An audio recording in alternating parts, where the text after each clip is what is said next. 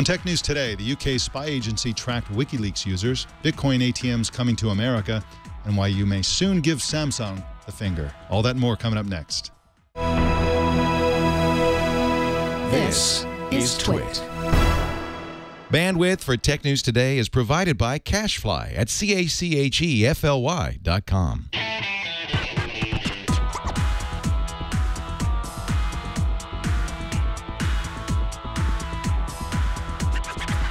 It's Tuesday, February 18th, 2014, and this is Tech News Today. This episode is brought to you by ShareFile. Enhance your workflow. Send files of almost any size easily and securely with ShareFile by Citrix. Try ShareFile today. For a 30-day free trial, go to sharefile.com, click the microphone, and enter TNT. And by Squarespace, the all-in-one platform that makes it fast and easy to create your own professional website or online portfolio. For a free 2-week trial and 10% off, go to squarespace.com and use the offer code TNT2. Welcome to Tech News Today. I'm Mike Elgin. And I'm Jason Howell. Tech News Today explores the most important stories of the day in conversation with the world's leading journalists. Our guest today is Joe Panettiere. Joe is editorial director for the Vargai NSP Mentor and Talkin' Cloud. Did I miss any? I know you're involved in a lot of stuff. You have your hands in a lot of cookie jars, but did I miss any major ones? Yeah, so you mentioned the channel ones, but we have some sister sites over at Penton Technology Group, such as Win Super Site, Windows IT Pro. While I don't get involved in those hour to hour, I am managing them day to day. So it's good to be involved. Well, somebody's got to do it, and I'm glad you're doing it. For those of you watching, Joe and I go way back. We worked together many years ago, and he's an awesome dude, and I'm glad he's here. So welcome, Joe. Thanks. Let's get right into the news.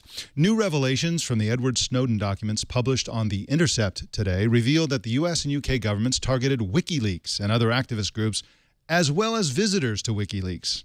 Documents from the UK's Government Communications Headquarters, or GCHQ, reveal the real-time harvesting of user IP addresses and the collection of search terms used on other sites, such as Google Search. And once again, Joe, PowerPoint. These guys were, like so many of these revelations, came to us from internal PowerPoint documents where they're essentially bragging to each other about what they were capable of doing. It's astonishing. Yeah, well, you know what? One of my first editors in the industry once told me the lesson that software never dies, and apparently you can add PowerPoint to that list of software that'll never die in terms of sharing this information. You know, and as I heard about it, I started to think about the irony in all this, in that, you know, I think in recent months you've heard the international community, this outcry about NSA spying. And you look at British companies in particular, all worried about what's going on with the NSA potentially spying across the globe. It's almost like the story has flip-flopped now, where the British agency, the GCHQ, is now involved, or has been involved. And you almost wonder, are U.S. companies now concerned about this? Particularly, you know, I think we've all heard from the Googles and the Microsofts and the Facebooks of the world. But what about thousands of small businesses that still want to get online, that still want to go to the cloud? Should they be worried about this? So it seems like we're getting new red flags all over the place here. And that's a great point. I mean, GCHQ data showed that, in fact, they did track Americans. And this contradicts, and it's not big outrage, but the reason this is interesting is that they claim that they have a deal between the U.S. and the U.K. where they won't track each other's citizens. And this essentially looks like a red flag that they, in fact, did that. This reminds me of the hack we talked about by the Canadian agency that was tracking people in over airport Wi-Fi. They were also tracking people within Canada, also leaving Canada, and continued to track them as they were in the United States. So it's kind of an interesting thing. One of my favorite aspects of all of these revelations are the goofy code names that they come up with. And this one, you're going to hear it a lot. It's called Anti-Crisis Girl. That's the name of this code name for tracking WikiLeaks and its users. And of course, I'm sure everybody knows that WikiLeaks is the nonprofit organization that publishes leaked documents, the one that was founded by Julian Assange. And so this is a really, really, really interesting turn of affairs that shows the GCHQ, again, bragging. They used publicly available analytics software called Piwik. Yes. Is that how you say that, Piwik? I believe it is. And what I find interesting about that, Mike, is it seems like every hack case out there lately has involved publicly available tools, whether they're open source or corporately available tools. So there's these cases, but then if you look at like the Target hack, for instance, that involved commercial remote monitoring and management software that corporate IT departments use. So I don't think there's a lot of quote unquote custom written software being used here for all this monitoring and spying. It's almost like people are taking off the shelf tools and applying them for questionable uses that increasingly upset the public. Yeah, and that's exactly what's happening. And by the way, this particular story came from The Intercept, as I mentioned earlier. The Intercept is actually a new website dedicated to revelations from the Snowden papers. It's a really great resource for this type of information. So so you almost wonder if the NSA and GCHQ are now monitoring that site with those publicly available tools. That's the beauty of all this. It's making everybody paranoid. And I think that the degree to which people are now paranoid is about right. I mean, finally, people are worried. They should be worried because everybody's hacking everybody. And it's something that you basically have to protect yourself or you will be hacked. That's pretty much the world we're getting to. Well, we're going to talk about the new information in the world of Bitcoin. But first, I want to tell you about ShareFile. I told you a minute ago, you got to protect yourself, and ShareFile is one fantastic way to protect yourself. We talk a lot about security. Well, one of the things that people do very often that isn't secure at all is they simply attach their files to email messages and they send them out over the open internet.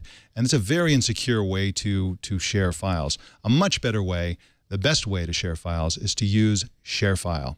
In ShareFile, you can send spreadsheets, presentations, contracts, any sort of document that you want to be safe and secure, and you share it over email, but you don't actually share the file. You share a link to a secure website where your file sits safe and sound. Now, of course, when people open this file, you'll be notified that they opened it, who opened it, when it was opened, and that gives you an enormous peace of mind because you know that after they've opened it, then you can take action, such as contacting them, following up, or going in and deleting the file. There's so many powerful ways to use ShareFile. It's just amazing.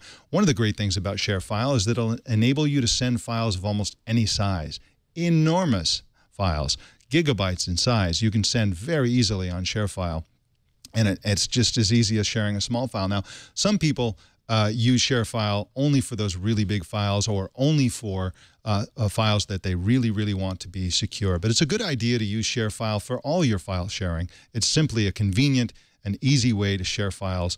And the more you use it, the more secure your stuff will be and the more peace of mind you'll have because you'll always know who's accessing the files that you send and when. Now, ShareFile syncs automatically, so you and your team will always have the most updated materials instead of having multiple copies of files flying around, which is always a bad idea. So I want you to try ShareFile today. We have a special offer for you. If you sign up today and receive a 30-day free trial with no obligation, go to sharefile.com, click on the microphone at the top of the homepage, and enter TNT. And remember, visit sharefile.com and type in TNT. Well, Bitcoin ATMs are coming to the United States at last. The company that makes the ATMs, called Robocoin, said today that Bitcoin kiosks will be installed in Seattle and Austin. With us to talk about this is Phil Waba, retail and consumer correspondent for Reuters. Welcome, Phil. Thank you. Now, this is not the first time that Bitcoin ATMs or kiosks have been installed around the world. They're just the first time in the U.S. I believe the first one was in Vancouver, Canada. Is that correct? Yeah, it was opened in October. Okay, and how's that going for the company that makes this? Do they consider this a successful operation so far? It's a good test market. In fact, they like what they see in Canada, despite the fact that the Canadian government doesn't recognize Bitcoin as a currency. They're planning to install an ATM in Calgary also in February. Now, how does this differ from a conventional ATM? Well, it's the one of the biggest things is it's sort of bulky like an ATM, but there's a scanner to read government-issued identification, typically driver's license or passport, so that it can confirm a user's identity, and then that will allow people to put in Bitcoin for cash, redeem it, or deposit cash and buy more bitcoins and transferring funds to or from a virtual wallet on their smartphone. So it's not exactly like an ATM, but it's the same concept. And what's the advantage of having something like this in a public space as opposed to just processing Bitcoin the normal way? Well, you know, it's physical. It allows them to use physical cash. But I think the reason a lot of people have taken note of this is that it's just another step, and a pretty big one, into the mainstream for this new digital currency. I mean, you know, 2 ATMs in a country of this size is not really a big deal, but if it's the beginning of an outlay of ATMs, then that really signals that this is going mainstream. I'm curious about where these things are typically installed. I mean, the one in Vancouver, and there are a couple in Europe. I believe one is going up in China somewhere.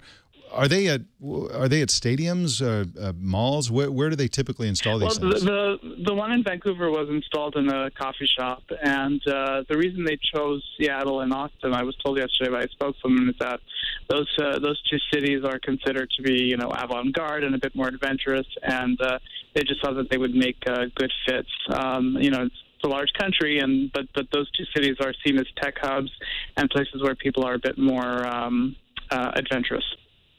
And they drink a lot of coffee, especially in Seattle. So this company, RoboCoin, is based in Las Vegas, as I understand it. Are they planning to put this into casinos and have a sort of gambling? Will you soon be able to gamble with Bitcoin, as if using Bitcoin isn't already a little bit of a gamble? Well, it's funny you say that because, you know, the Bitcoin, when I last checked, was around 636. In September, it was 150. In December, it was at $1,000. So, you know, it certainly fluctuates more than a currency, and so I guess you know, it is a bit risky like gambling, but it's not going to be for casinos. They just have to be based in Las Vegas. They haven't really laid out their or anyway expressed their plans for the rest of the U.S., but they are planning to start installing some ATMs in Asia and Europe. And I think the idea is just to sort of plant this idea in people's minds, and then roll them out further based on how people react to them. Well, thank you for joining us today to talk about this. This is a really interesting development. Thank you very much. You can find Phil Wahba on Twitter at Phil Wahba. So that's spelled PhilWahba. Well, Samsung's flagship Galaxy S5 smartphone will have a fingerprint sensor built in after all. It'll be built into the home button, similar to the Apple iPhone 5S, according to a new report. Now, we had heard all kinds of rumors, the strongest of which had been up until today, that the fingerprint reader would exist on the screen, that it would be maybe even have no buttons on the whole phone, but it looks like there can be conventional buttons, and it'll have a fingerprint reader similar to the iPhone 5S with one exception. The iPhone 5S allows you to just put your finger on the button and it scans it, whereas with the Samsung, as we're hearing from the site Sam Mobile, you'll have to swipe your finger. It'll be a smaller button that you'll have to swipe your finger across. Joe, do you think this is going to usher in the combination of both Apple's flagship phone and Samsung's flagship phone, usher in fingerprint identification as the standard for smartphones? You know, we've been watching it closely. One of the things I'm quite interested in is the uptake between this and then something like Knox, which is Samsung's more corporate enterprise security platform. So as consumers increasingly adopt this type of technology, can you then get potentially single sign-on to all of your SaaS applications, cloud applications? Can your corporate IT department begin to track you more easily as you're using these fingerprint-type devices? That's what we're watching closely. You know, maybe we're starting to get near that tipping point. I'm not quite sure we're there yet. Well, it's really interesting because we heard originally that Samsung was looking at retina or eye scanning technology for login. You know, I imagine that eventually many phones will have multiple types of login, and of course you can do these things with apps right now, but whatever a company like Samsung builds in as the default is likely to have a lot more users and have go a lot further in making it become a standard. Now, according to what we understand from the report, you can register up to 8 fingerprints, and you can assign each fingerprint a different task. So this is something that's kind of like a macro or sort of shortcut, where if you use this finger, it means open the browser. If you use that finger, and you can choose which fingers tell what to whom, of course. And there also may be the ability to log into websites to replace your password using this directly. So instead of entering a password, you simply swipe your finger and in you go. We're also hearing that the phone will have a personal phone folder and a private mode. So there'll be a whole like secret encrypted section of the phone where you can keep your private documents that can only be accessed with the fingerprint reader, even after you've logged into the device itself. So that's kind of an interesting development. Well, Google has acquired the Israeli startup SlickLogin. It replaces passwords with sound-based authentication. It's kind of like two-step authentication, but with sound. The way it works is that a supporting site, a site that supports this technology, sends an encrypted code via ultrasonic sound to smartphones. So you can't really hear it. It's using sound above the frequency that humans can hear for the most part. And this transmits the code to a phone. The phone transmits it up to the server and authenticates it.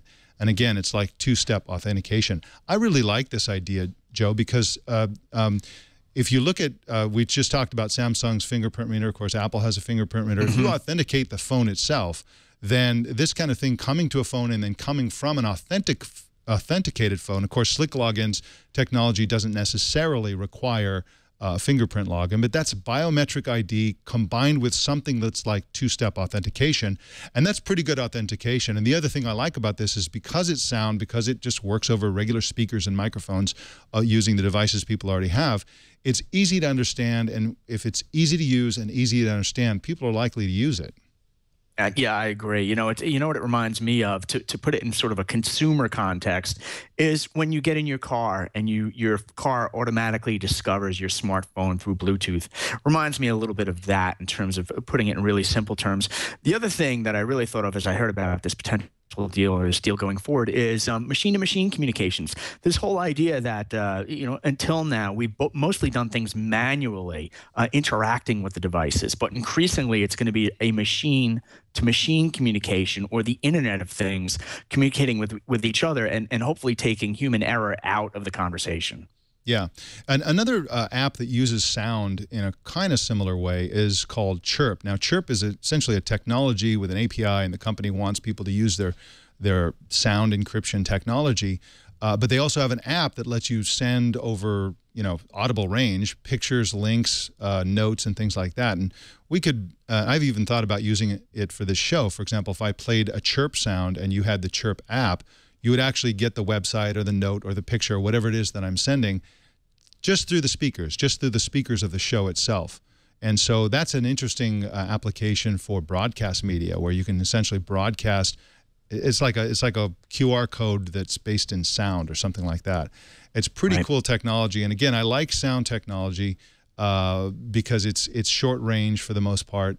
And when it's done the way that SlickLogin is done, there's also a GPS, there's a location element to it that helps with the security. So if you say that you're in Tel Aviv, where this company is based, and your confirmation code comes from a phone that is in Tel Aviv, then that's better than a phone that's in Eastern Europe or something like that, when you just told them that you weren't there. So it's pretty cool technology. And again, Google bought it, which means that they're probably going to build this in at least as an option somewhere. And I think it's a great company. I saw their demo at TechCrunch, and it's a really, really good purchase, I think, by Google. And probably didn't cost them very much because they have neither a product. They've only been around a couple of months. And so this probably cost them almost nothing. It was mostly an acqui-hire. Well, Apple may have thought about buying Tesla. That's right, Tesla, the electric car company. A new report in the San Francisco Chronicle says Apple mergers and acquisitions chief Adrian Perica met with Tesla CEO Elon Musk last spring. Joining us to talk about this is Thomas Lee, the business editor and columnist with the San Francisco Chronicle, who broke the story. Thanks for joining us, Thomas. Thanks. So from what I understand from your story, you have a source that says that Apple's mergers and acquisitions chief met with Tesla. Does that necessarily mean that Apple might have been interested in acquiring Tesla? I think it strongly suggests that Apple was interested in buying Tesla. Whether anything actually came out of it, it remains to be seen. I mean, this meeting is important to remember. It took place in last May, I believe, and for Elon Musk, the CEO of Tesla, to be at Cupertino headquarters meeting with Apple's top MN guy. I mean, you can do the math on that one, but what was said, what was done, was there an actual need? I can't really say. Also, there hasn't been an acquisition since then, but at least up until that point, there was at least a fairly serious high-level discussion between the two companies. And if you remember, around that time, there was already chatter about Apple possibly acquiring Tesla. So the fact that this meeting even took place is pretty intriguing. Now, Tesla's market capitalization is about $25 billion, as I understand. So that's pretty much Apple lunch money. They could easily do this from a financial point of view. The question is whether they would want to. And this is obviously a radically different business on the one hand. On the other hand, this was actually Steve Jobs' dream project.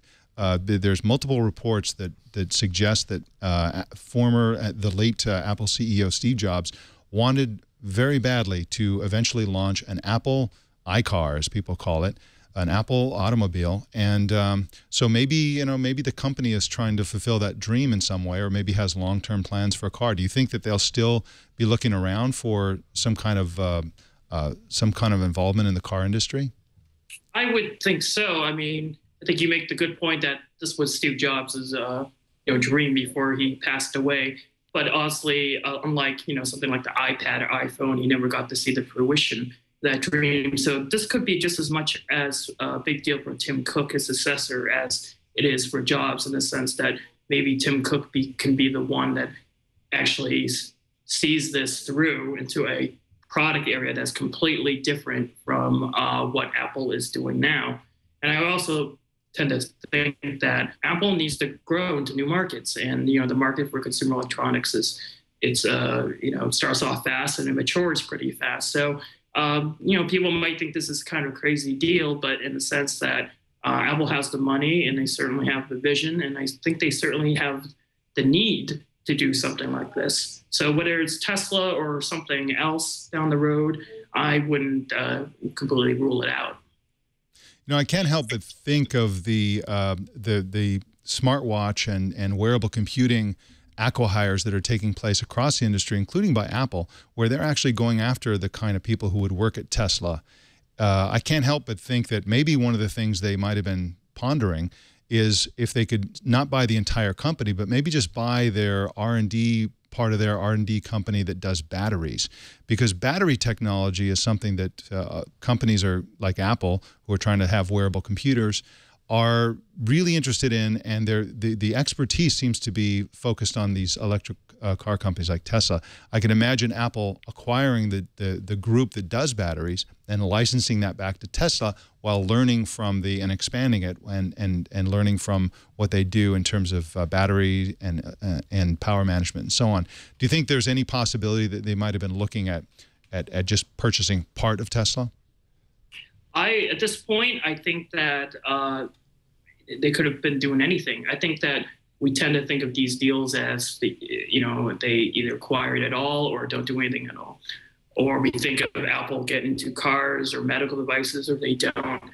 I think that the thing that we've learned about Apple, that they tend to take a very broad look at everything in terms of the ecosystem of products and the services they want to get into. So yeah, I think you're right. I think that it could have been not just an outright acquisition they're interested in, but in terms of talent or specific technology. But I think the important thing is to think about is not to think in silos like cars or medical devices. That the whole idea is, what can they do to integrate all these things into the broader Apple universe and provide a whole portfolio of technology solutions to different types of industries.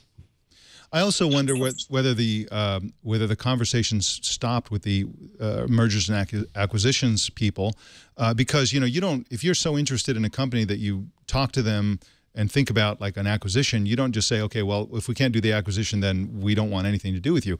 I mean, Elon Musk has said that he's moving the dashboard, the 17-inch screen that's on the dashboard of Teslas, to Android.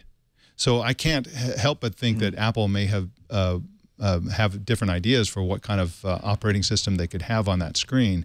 And so I wonder if, okay, we can't make a deal, but here's our iOS in the car people. Maybe you can talk to them for a while. it'll be interesting to see. And at the very least, you can imagine Tesla having an option between iOS and Android on the screens, because, of course, their customers are likely to have one or the other. So anyway, it's an interesting story, and I thank you for breaking it. It was interesting reading. I was telling Joe on the break that I wrote an article a year ago, exactly 1 year, February 16th, to the day, saying that Apple should buy Tesla, and I gave all these reasons why they should buy it. And then 1 year later, you came out saying that they, in fact, did talk to them at the very least. Anyway, thank you for joining us, Thomas. I really appreciate your article and your insights on all this. I appreciate being on your show. Thank you. Thanks. You can find Thomas on Twitter at @ByTomLee. That's ByTomLee. Well, King Digital Entertainment, the UK-based publisher behind Candy Crush, has filed for an IPO. Boy, this is a time to do it, isn't it, Joe? I mean, these guys are flying high right now, and it seems kind of unlikely, if you look at the history of other companies like this, that they're going to be flying this high this time next year. Yeah, the numbers are absolutely unbelievable. I mean, just to double check my notes here, I think they're approaching $2 billion in revenues, approaching $600 million in annual profits, and I think that's up from roughly 2 years ago at about $650 million in revenues, and well, $620 in revenues and $64 million in profits. So the numbers have been skyrocketing. But you know, these waves seem to be, they build bigger, they build faster, but then they crash even faster. You know, I have flashbacks every once in a while, Mike, to our childhood, and you think about things like Atari, where it was a decade-long march, and then ColecoVision after that, Nintendo, etc. Now the waves tend to be 1 or 2 years, and for better or for worse, very often it's all tied to one game, one hit. You almost wonder if this company is going to be a one-hit wonder.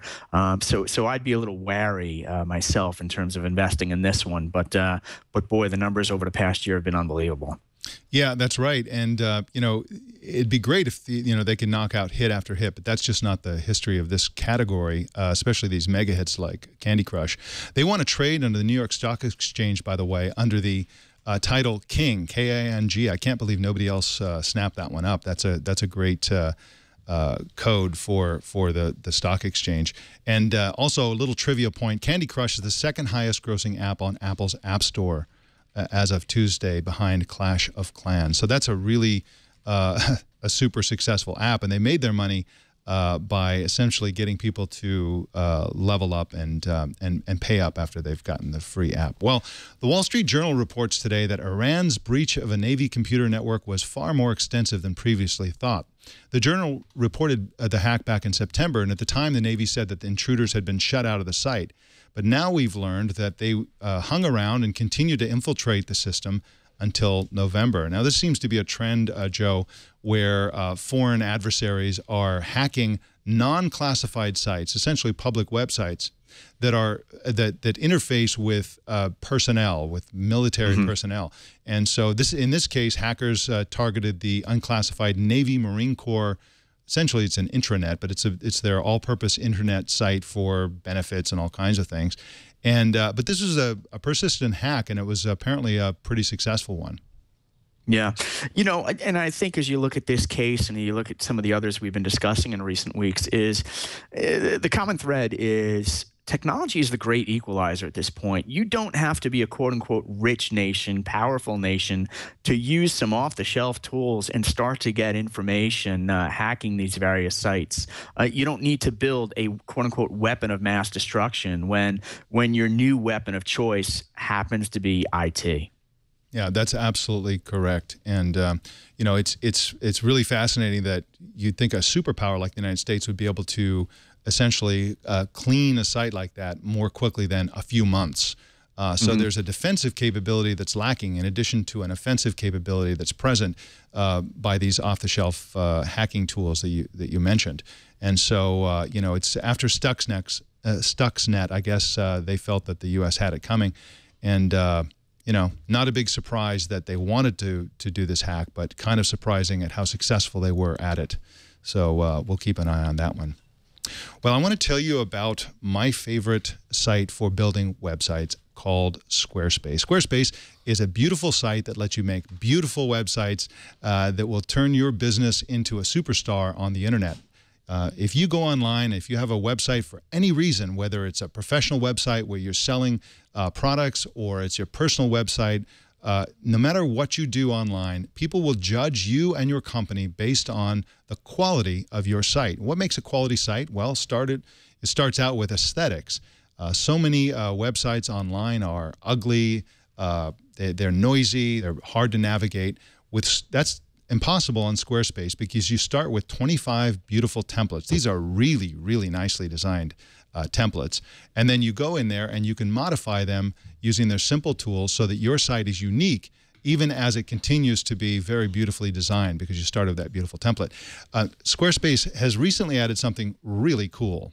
It's called a logo creator tool, and if you have a small business and you want to create a logo, you can go and you can spend a fortune hiring a designer and get something you may not like so much because somebody else may have a different vision, or you can go in and build it yourself using their simple tools that start with all kinds of basic shapes which you can combine. You can change the colors, you can change the size, you can change the configuration, and you'll end up with a logo that's completely unique and that you can use on your site and that you designed yourself. It's really kind of an amazing tool, and it reminds me of the Squarespace site itself. They basically have brilliant designers, and then they give you the tools to make you come looking like a brilliant designer yourself. So if you want to check out this logo creator tool, by the way, you can go to blog.squarespace.com and check that out.